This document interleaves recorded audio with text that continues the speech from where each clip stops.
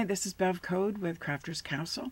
This month's sponsor is Honeybunnies Treasures, and I am going to be using a fabulous collage of pretty women and some super cute pearls to create my project this month. I was given a great mix of things to work with, and I am highlighting these fabulous vintage looking images and going to make a fabulous card.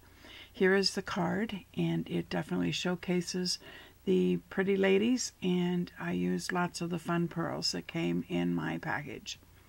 So to start things off, I chose the image I wanted to work with. I also wanted to use some soft tone papers and to add some flowers. In working with these items, it is a softening tip to make sure that you ink the edges of your papers. It just gives it that soft, elegant tone.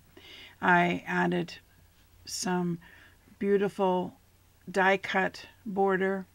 I clustered flowers. I grabbed a little bit of chipboard, and I definitely put the pearls in the clustered sections above and below.